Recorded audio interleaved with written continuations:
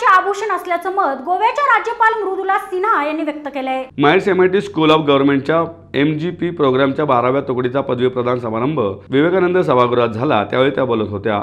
MIT world peace युनिव्हर्सिटीचे अध्यक्ष doctor Vishwanath Karad, राज्यसभेचे खासदार डॉक्टर नरेंद्र जाधव, राष्ट्रवादी काँग्रेसच्या प्रवक्त्या विद्या चव्हाण, काँग्रेसचे प्रवक्ते राजू वाघमारे, MIT WPUचे कार्यकारी अध्यक्ष राहुल कराड आदी यावेळी उपस्थित होते। बॅचमध्ये उत्तम कामगिरी करीत सुवर्ण पदक मिळवणाऱ्या श्रीनिवास शेरे, लाविश जैन, गौरव कळमकर व चंद्र हर्षा यांचा यावेळी विशेष सत्कार करण्यात आला। सिन्हा म्हणाल्या, राजकारणात येणाऱ्या प्रत्येक युवकाला एक नवा समाज अभिप्रेत असतो, मात्र वरिष्ठांकडून जो समाज त्याच्या समोर ठेवला जातो त्याचे अनुकरण सावधपणे करावे।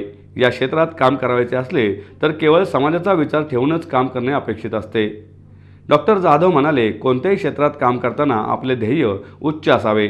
यशस्वी होण्यासाठी सकारात्मक मनोवृत्ती व योग्य नियोजन गरजेचे आहे, असेही जाधव यांनी यावेळी सांगितले। डॉक्टर विश्वनाथ कराड म्हणाले, आज संपूर्ण जग भारताकडे आशेने पाहत आहे, कारण भारतीय संस्कृतीमध्ये शारीरिक तंदुरुस्ती, मानसिक आणि भावनिक पातळीवर भक्कम राहण्याचे गुण आहेत। जहां आप जा रहे हैं, जिस समाज में,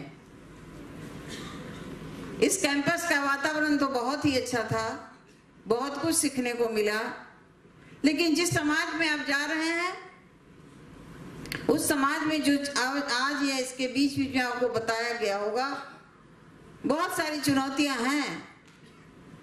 पांव के नीचे बहुत सारे कीचड़ आएंगे, पत्थर आएंगे,